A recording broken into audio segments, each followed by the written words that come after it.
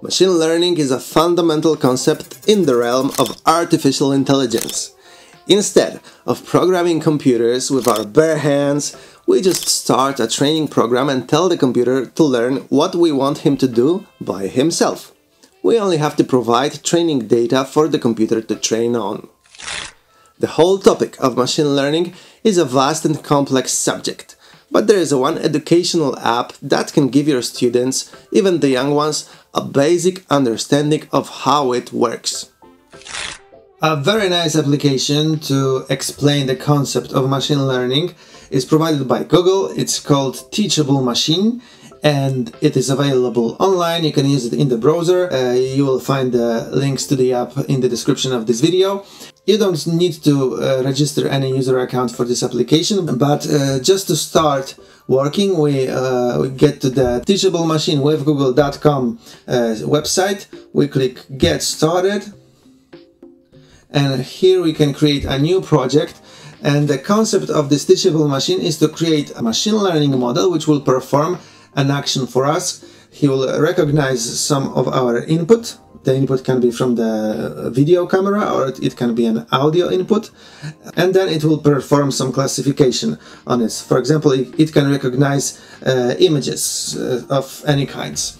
So we have three types of projects. We have image project, which performs an action on the input from the video camera. We have audio project, which performs classification on audio signals. But the audio is not the most useful thing to do in the classroom, where we have more computers, more students, quite a lot of noise. It's nice to do this on your own in your room, but it's in school not so much. And pose project is recognizing some poses of the whole body, and we need some more space for it to move back from the camera and move freely. So this is also not especially in the our area of interest.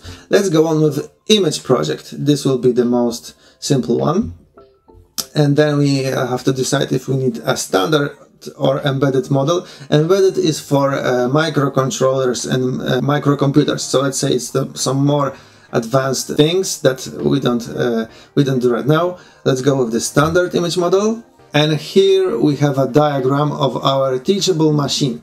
It takes some input, then perform some classification on this. Okay, I clicked the webcam button, and now the input from webcam of my laptop is visible in this application, and I can record some data for the computer to train on. The main goal of our model is to take some video input and perform some classification. For example, we could train the model to recognize between cats and dogs. So we would show him images of cats and dogs, and he would have to learn how to distinguish between them. I don't have too many of cats and dogs around me here, so let's do something simple. For example, we could recognize gestures of my hand. I could, for example, yes, no, or left, right. Yeah, maybe left, right will be useful in some other application.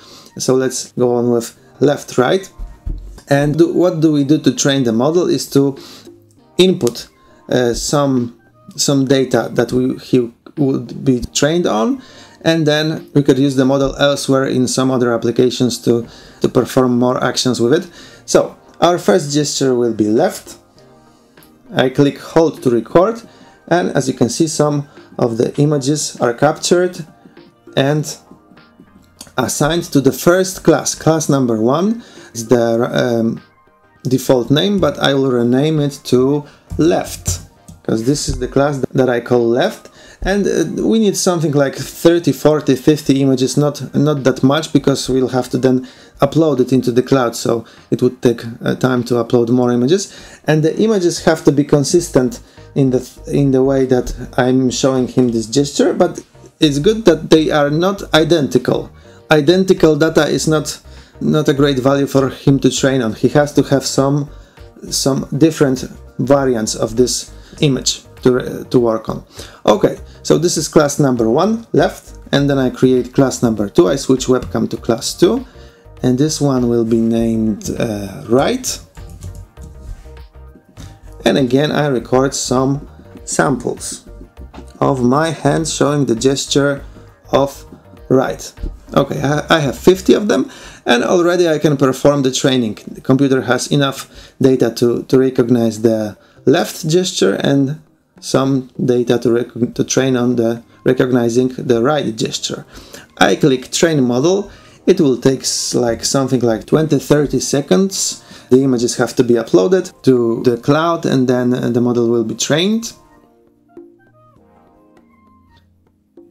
Okay, and already you see I have a preview of my machine learning model working.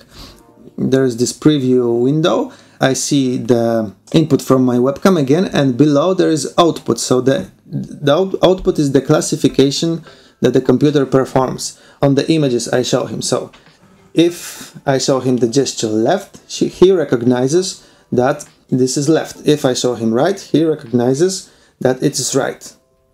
And as you can see, the recognition process is not 0-1, different varying confidence. The computer declares that he detects the gesture 1 right now with 100% confidence, because it's very similar to the data that he was trained on. But for example, if I just hide my face, or I don't know, maybe I will show it like this, you see that he's less sure which gesture it actually is. And if I show right, and also if it's not exactly the same as it was before, he declares that this gesture is like 70% right and about 20% confidence that it's left. So the recognition works quite nice on the gestures, but if I just sit still and I'm not showing him any gesture, he still recognizes this one as right. And if I would upload this model to some kind of game where I would be controlling some objects with left and right gesture, it's quite inconvenient that showing nothing still is recognized as showing right. So it's always good to add some default state to our application. Like for example, I will add another class.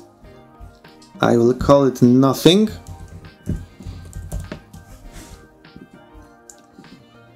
Turn on the webcam. And here, this will be just the images of me sending still and not showing any gestures at all. So the computer also recognizes that the moment when I'm not showing any gesture. Okay, 30 images is enough. I have to retrain the model. And a few seconds later, I have new preview, and the output, as you can see now, it contains left, right, and nothing. And when I just sit still, our model recognizes it as left. When I show left, he recognizes right, and nothing. So right now, it works quite perfect, I might say. But these are perfect conditions. There is white background behind me. I do not change that much in the input to the camera. But for example, if another person would sit in my place and started showing the same gestures, the computer might not recognize it at all, because it doesn't know that I'm showing the gestures. He just analyzes the whole image. So if another person with different clothes and different face is in the picture, for him it would be a totally different picture, and this gesture would be not so recognizable anymore. So that's the basic process of training a machine learning model to perform some kind of a classification task, where the computer receives the input from video camera, and as the output he has to declare which kind of a class he sees on the input. Is it a gesture left, right, or no gesture at all. And of course, with this model, we could perform any other image classification action. We could recognize animals. We could train the computer to recognize if we are happy or sad or angry, whatever comes to your mind. Try it out. If the model doesn't work best at first, try again. Try to prepare better training data. Try to retrain the model again, and hopefully you will achieve usable results. But still, we are in this sandbox of the Teachable Machine program, and we have a model that works, but it's just a proof of concept. We just see that it works. it would be great if we could use it somewhere else in some other application to perform something more useful with it. And we can do this by exporting the model. I click export model, and here is where we need the Google account, because the easiest way to do this is to export the model to the cloud. So I just click upload my model to Google Cloud, and when I did it, I have this link which I can use in another application capable of using such models to perform some more useful use cases of our machine learning activity.